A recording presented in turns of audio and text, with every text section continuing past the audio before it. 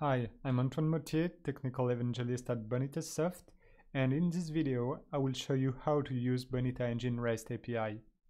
You can use Bonita Engine REST API to do various tasks such as get information about the deployed process, start a new process, or get information about Bonita users. In this video I will use two different tools. I will use Bonita Studio to get a test environment, and I will use the tool Postman that you can download for free to perform some REST requests. You can of course use any other kind of tools such as curl or even your own custom development, for example in .NET, to work with Bonita API. So let's get started, and I will first create a new diagram that I will use for my demonstration here. So just a very basic process with one single task. I will deploy this process using this run button here, and this will be deployed in my local Bonita Studio test environment. So you can see here it's run locally on localhost, and it's listening on port 8080, and the name of the web application is Bonita, of course. And in order to learn about how to use Bonita API, I will also have some reference here to the documentation to guide you if you need later on to refer to the documentation. So the first step when you use the REST API is to perform the authentication. So in the documentation you should go in development, REST API, and you have this REST API overview page that will provide information about how you should perform the authentication. So you can see here the URL you should call. It should be a POST request on this URL. You have the content type specified. But most important thing is you will need to specify a username and a password. So in this demonstration, I'm using Bonita Studio. So I have a test organization that include my test user Walter Bates, and with the default password BPM. So I will use that for my authentication. So let's get into Postman here and try to do this first request to perform the authentication. So first I should select the post option here.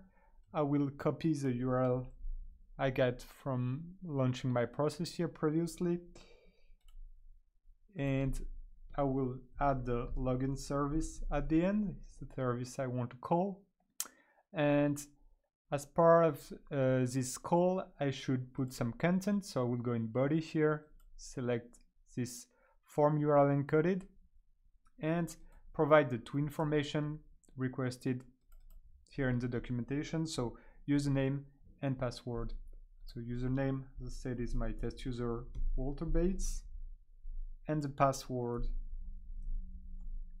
is BPM.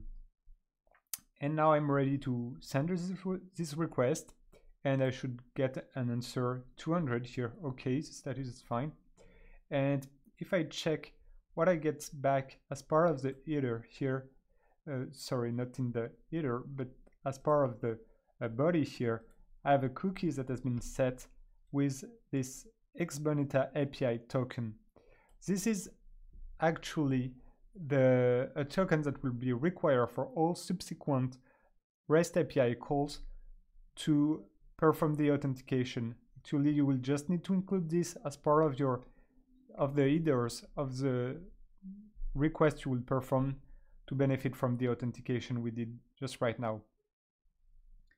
So let's do a second REST API call. Here I will create another new request, and I will get information about my process.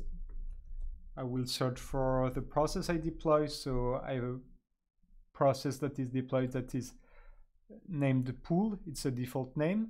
So I can check in the BPM here, BPM API in the documentation. I have information about how to get to search for process.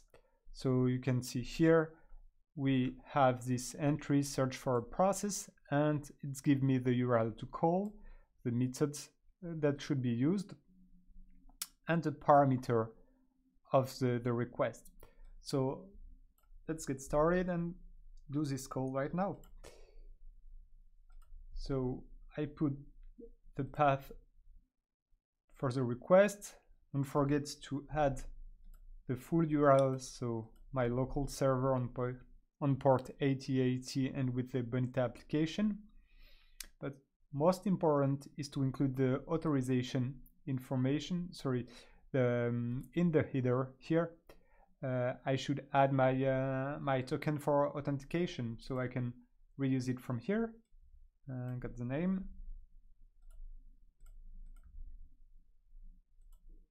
And the value.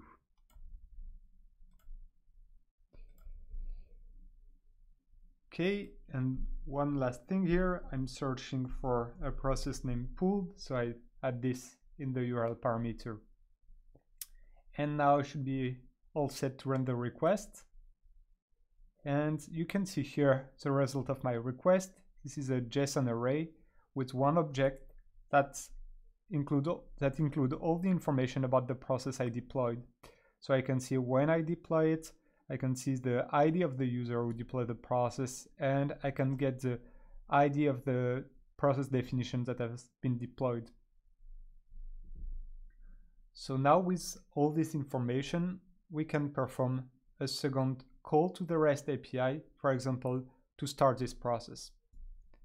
So let's take a look again at the documentation here. If I scroll down, you will see that I have a REST API to start a process using what we call an instantiation contract. So contract is a way to provide data, user data, to the process.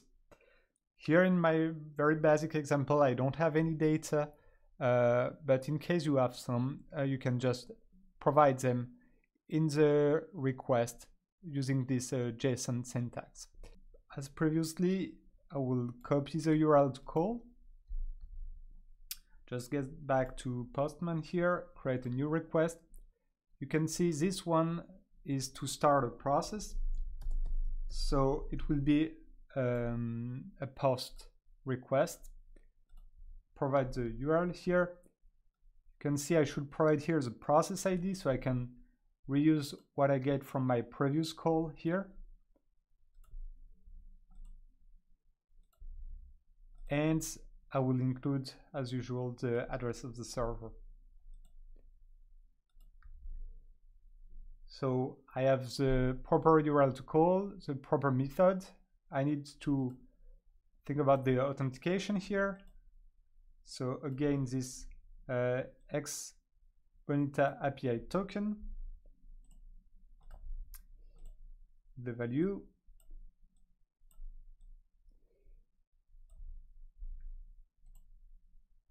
and now I'm all set. Just in case you're using a contract, don't forget, go to the body, choose the row option here, and it should be JSON for the content type. And now I'm ready to send this request, and you can see that I get the status 200 OK here, and the answer to my REST API call is the ID of the newly created process instance, the case ID. So now if I go to Bonita portal and check that, I should have one task pending. Here it is the one that belongs to the process I just started. So that's it for this quick overview about how to use Bonita APIs. So remember, in the documentation, if you go under development REST API, you can find information about authentication in REST API overview, and you have information about various API available. Probably the most useful is the BPM API. It's let you start process, gets a list of pending tasks, and so on. But also very useful APIs that you'll probably use when you're creating forms for your users are BDM API, related to business data. Get some business data out of your process or out of the BDM database, and also Identity API to get information about the users in the Bonita database. One thing also about the API is when you search, there is a dedicated section in the REST API overview about how you should, what kind of syntax to use when you're searching for resources using the REST API. So thanks for watching this video. Feel free to leave a comment or ask your question on Bonita Soft community website.